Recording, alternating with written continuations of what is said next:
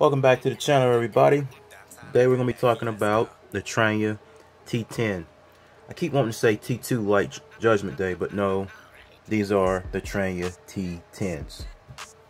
These come with 12mm drivers, got a Qualcomm chipset, got audio codecs of aptX and AAC, volume control, touch control, got an aptX 7 water resistant, or waterproof I should say, CVC 8.0, and USB Type-C charging, and they also charge wirelessly, as you can see here.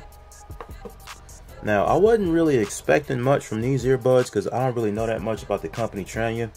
I got the M10s, and while they're pretty good, I don't really carry them around because the charging case is just so huge. But their charging case is a lot smaller and a lot easier to pocket. These also have Bluetooth 5.0. Really nice looking buds. I like the touch controls on these too, and as you can see, the little Tranya symbol, that's where the touch controls are.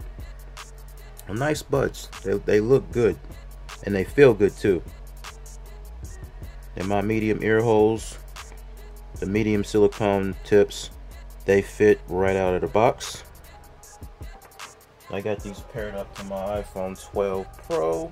So I'm gonna put these in my ears and I'm gonna go through all of the controls. Also, they have a really good seal. I like the seal on these. Okay, now as far as touch controls go, you have touch controls for volume, pause, play,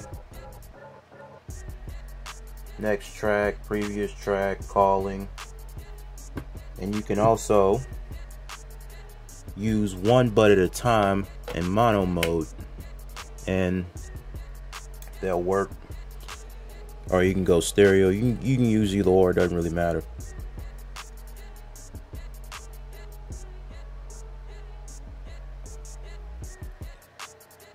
I'm gonna listen to a song right quick. Also, battery life is really good. Like, you get 8 hours off single charge, and you get 25 hours, or 24 I should say, with the charging case. They have a really solid connection. I really like the way the music sounds and the way they fit in my ear. They're good buds.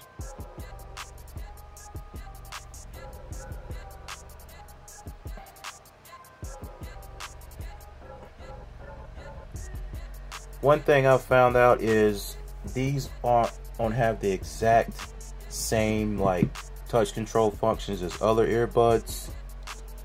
You're gonna have some muscle memory to get used to how they work. But like I said, they do have pause and play. They got volume up, volume down.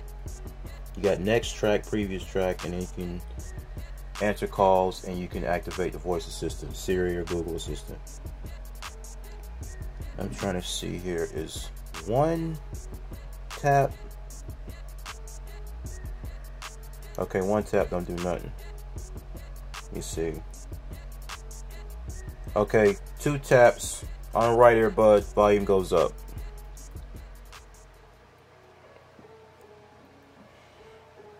Yep, that works. Okay, see. You got, yep, volume down on the left, volume up on the right, 2 taps. Let me see. Let me go back. Okay, 3 taps on the left to go back.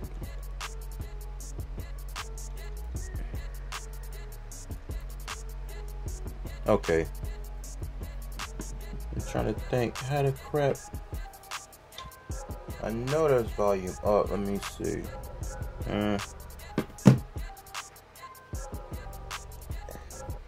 I can barely hear myself. That's how good the seal is on these things. The seal is good.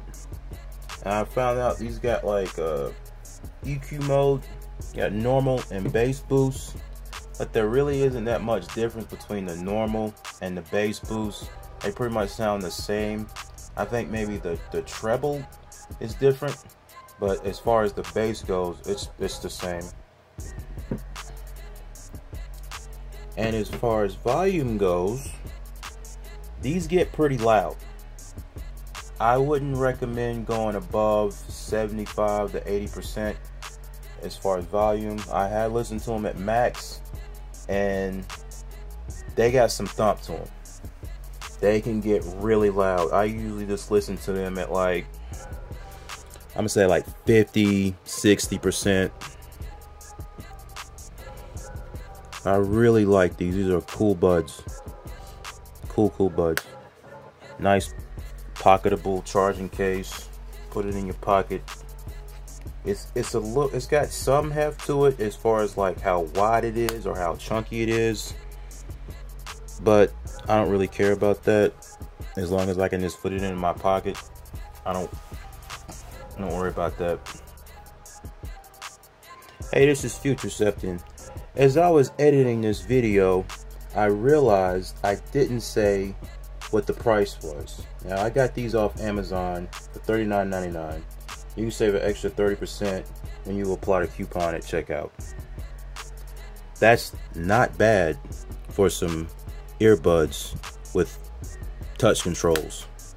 They don't have active noise cancellation, but for less than $50, that's not bad.